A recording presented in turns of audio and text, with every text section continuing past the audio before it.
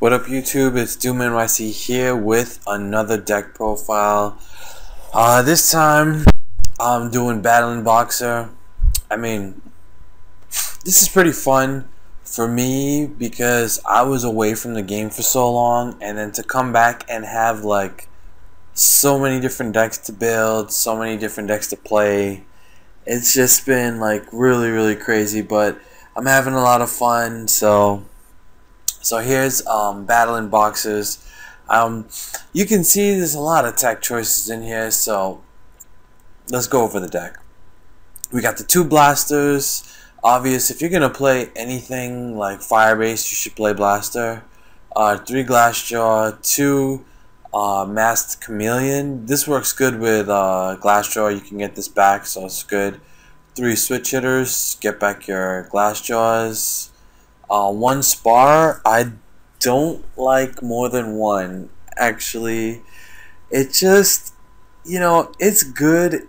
This card is like only good first turn. Like if you summon headgear and then you dump to the graveyard, then you can special this and then go into your lead yoke. But other than that, I don't know.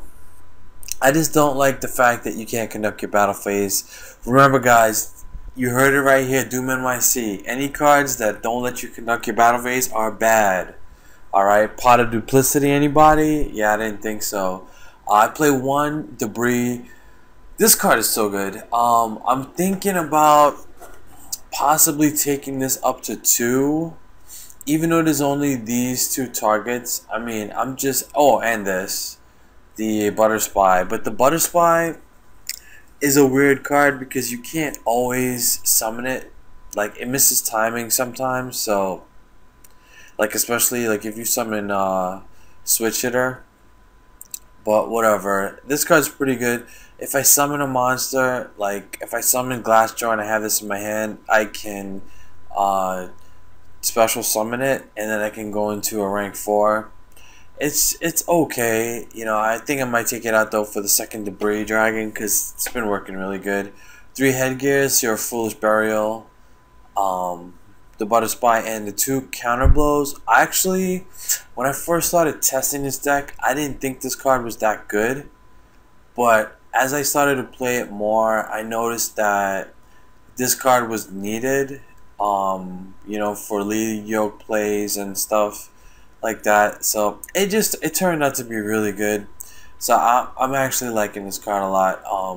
Let's go on. So that's 18 monsters. Let's go into the spells. We got Reinforcement, Dark Hole, Dark World Dealing. 3 of these. For those of you that don't know, Glassjaw's effect will activate if you ditch it with this, because you discarding Glassjaw is the last thing to happen. So his effect goes off. He's kind of like a Dark World where as long as he's the last thing to happen, his effect will go off, so that's good.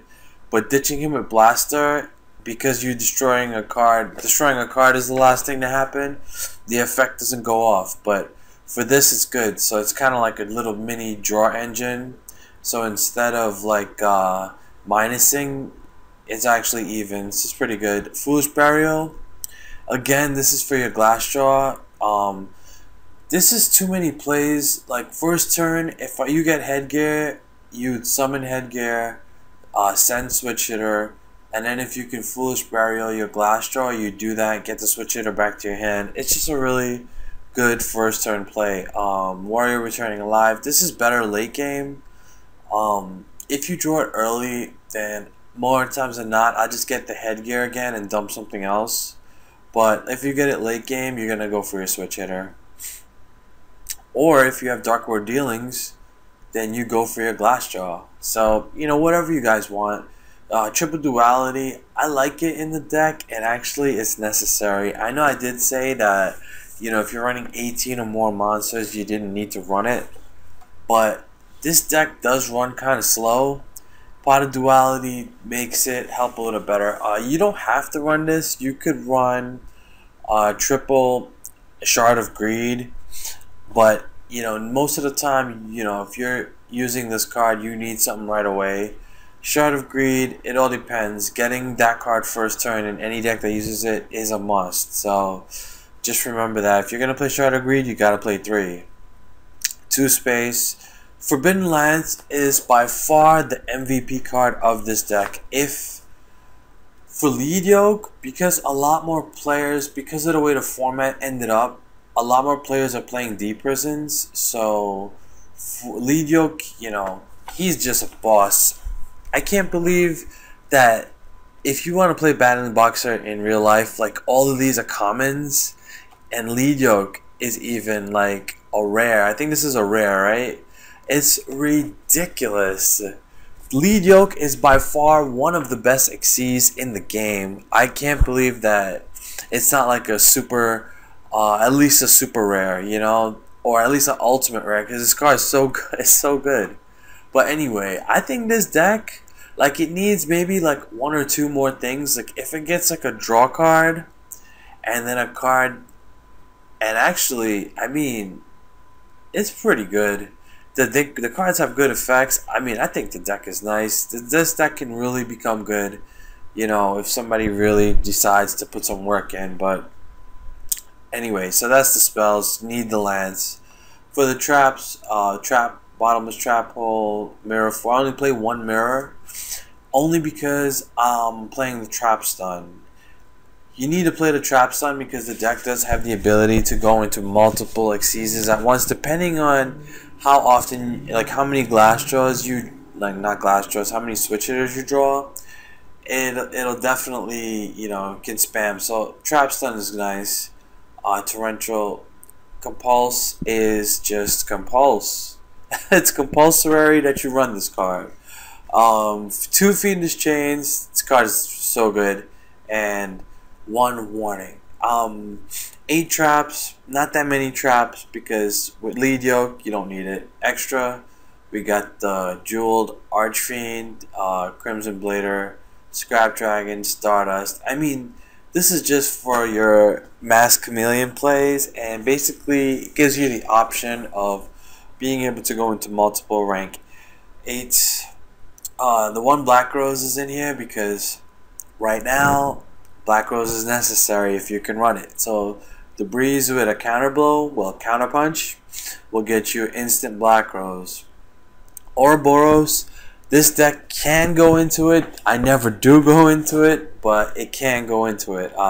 It's only because I run triple Lead Yoke.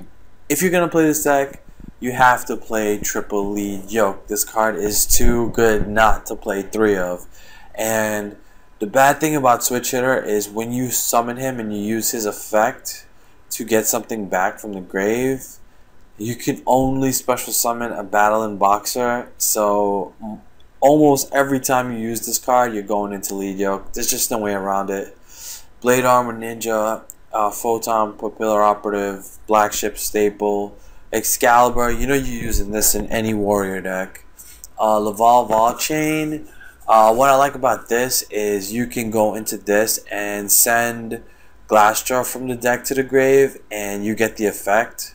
So you can add a switch hitter or a headgear, whatever you need to your hand. It's nice.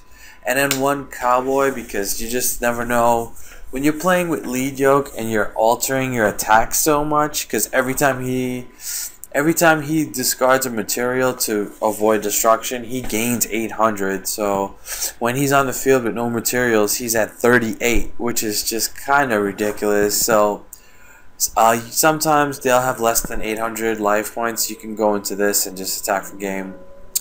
Alright guys, so let's watch some replays and see how the deck plays a little bit.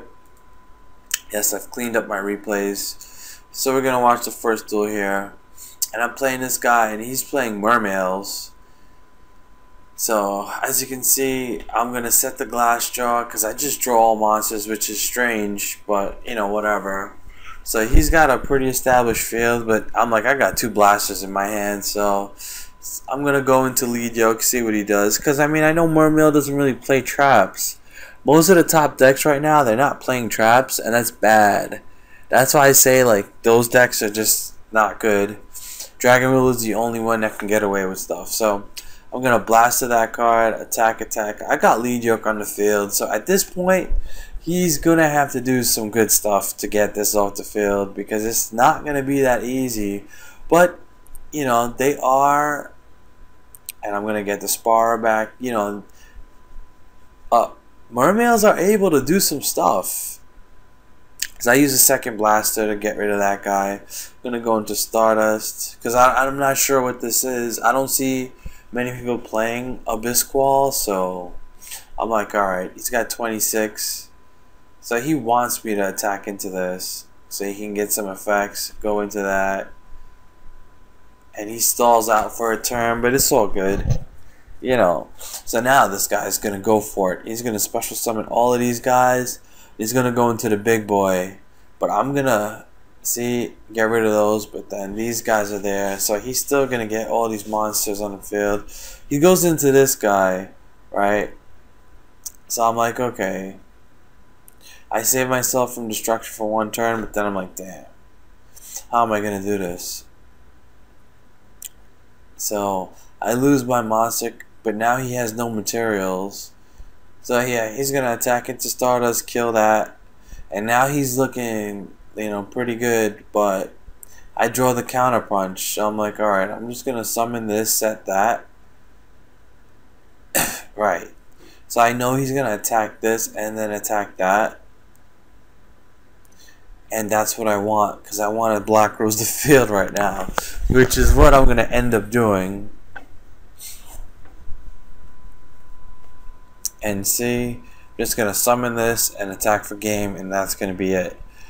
So you know, if you couldn't play Blaster, that'd be pretty bad. And Battlin Boxers, you know, I'm not too sure, but this guy's playing some weird deck. Cup of Ace is bad, so you know, disturbance, the strategy. So he sees me summon this. He like changed. I don't know why. But I guess to get the cards. Not really sure why. But anyway. So I'm gonna summon the headgear. I'm gonna dump. He's gonna, you know, lead yoke is just boss. You know, and he's gonna try appropriate here because he's gonna play Cup of Ace. It's gonna go to my side. I'm just gonna trap stun this because I don't want that going off. I don't want him drawing cards because I knew he was running Exodia. So, you know, this obviously, anytime someone's running Exodia on me, I'm like, okay, I already know what I'm gonna do. So he plays this, he discards because I drew a card, he's gonna get to draw two. I'm like, nope, you're not getting to use that effect again, sorry.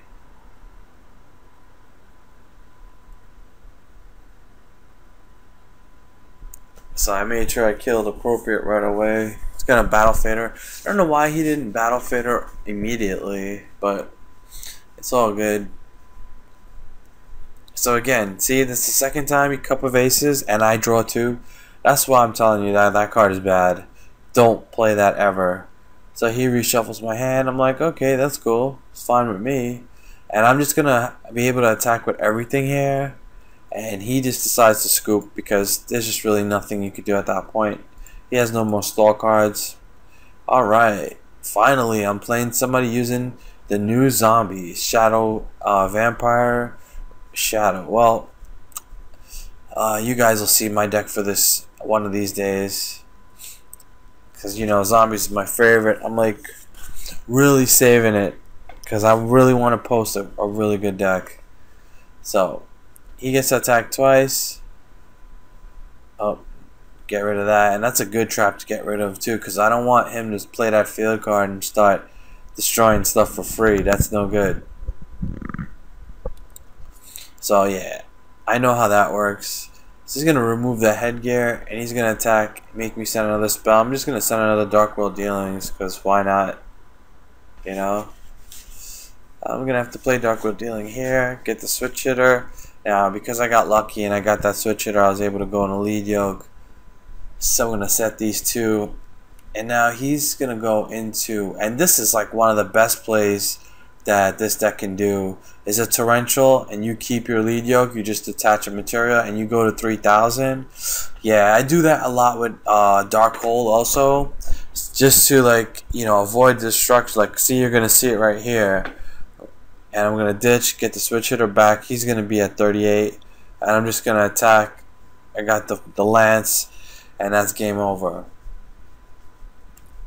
That's why the cards that destroy everything, dark holes, torrentials, they're must plays in Battlin Boxers, so you gotta play those.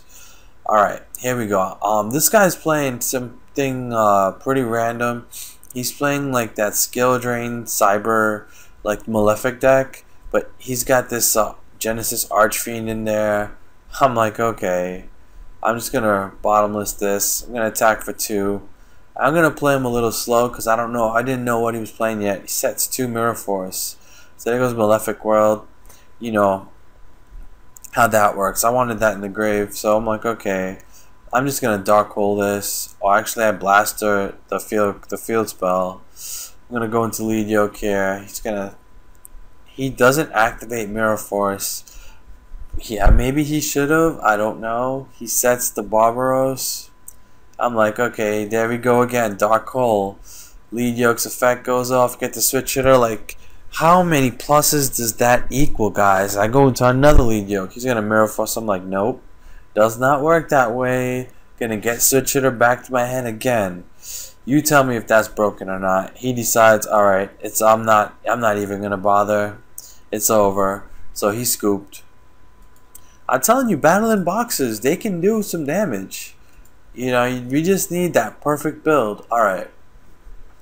So this guy's playing Barion's Force, and he's playing Unicorn Spear. So this guy's pretty bad, but, it's a duel. But he's using D Prison, so, obviously being able to summon Lead Yoke is like a big deal. That's why you have to play the Lance. And now, see, I got lucky. I drew the Lance there. So I'm going to get that guy. I'm going to go back into Lead Yoke. Attack, he's going to D-Prison. I got to chain that Lance because he goes negate attack. Another reason why he's bad. But, again, with Lead Yoke, you got to protect him. So I'm like, sure, you can do that. No problem. Hit the warning. I'll just bottomless this monster. See, he's playing Photon Slayer. That's just terrible. Hit another one. I'm like, nope. And you know what I love about that? When you detach, the attack that goes through hits him heavier. So at this point, he's like, alright, I didn't draw anything good, and I could set my Honest, but that really doesn't make sense. So he decides, nope, he's going to just scoop right there. So I played a lot of duels like consecutively, and I just kept playing like these random decks. Like, this dude's playing like a Cyber Dragon deck. So I go Lead Yoke first turn, and he solemns that. I mean, I would do the same thing, so I don't even blame him for that. So he dumps Cyber Dragon, takes Twin. So he's going to hit me for a 7,000 right now. That's pretty good. But here comes the comeback. Gonna Black Hole, go into Lead Yoke again after I attack. And Lead Yoke is just a boss. So he's going to bottomless, but that's not going to do anything to me. Attack, remove Counterpunch, game over. See, and Counterpunch surprises people because they don't expect it from decks like this, Okay, here's the final duel for Battlin Boxers. Alright, Heretics, but he draws bad. He draws double Decree. So he's got to end up setting this. Oh, and this guy's playing Maiden and Blue Eyes in his deck. So he's playing an interesting build. So he destroys the Torrential, the card I wanted to keep, but that's okay. I'll let him detach and then negate his effect. He sets the 2. Decrees, I'm like, alright. Get the counter punch. Send that, space that. Let's get this. Go into Lead Yoke. I'm going to attack. Counter punch, bam, and here we go. We're gonna start doing, but he's got the Maiden in his hand, so he's summoning that right now. So I'm like, okay, no problem. I'm gonna go into Excalibur. So when he summons that, I'm gonna hit him for that 4,000. And the only thing I don't like is he's gonna put Maiden back into attack mode. So I'm gonna have to do it again. And you know, at this point it gets kind of annoying. So I'm like, alright, I'm not gonna do that. He sets the Dark Hole. He doesn't want to destroy his own stuff. Yep, so I'm gonna get the Chameleon, but I'm gonna keep it. There we go. And then I'm like, alright, I'm just make him bigger, get back the headgear, and you know, be prepared for next turn. So this guy is actually gonna draw lucky, get this, and he's gonna attack twice. I don't know why he was doing this. Like, made no sense to me, because he's making me plus off of it. Then he goes into this, and he detaches, and I'm stuck with one. I'm like, okay, I gotta do something. So I'm gonna blast to one of the random back rows, go into lead yoke again. So this is why you need to play triple lead yoke in the deck, because you go into it so fast. You recycle it so much. It's ridiculous. So at this point, he knows that I know that Heretics don't play back row. So look at this. Trade in, MST, MST, Dark Hole. I'm just going to attack. I'm not going to summon anything here. And that's why he scoops. So guys, that was Battlin Boxer. I know it's kind of late to be posting this video, but I don't care. As you can see, it's 11:11 p.m. But yeah, Battlin Boxers gonna be good. I've been playing Bujin. I'm waiting for YGO Pro to update with some new cards, because I want to try out that new Bujin Beast Warrior. But you know, here's the deck again. It's pretty good. I'm thinking about taking out the Butter Spy for a second Debris, but if you got some better tech choices, leave your comments down below. Don't forget to thumbs up the video and subscribe. And until next time, YouTube, peace.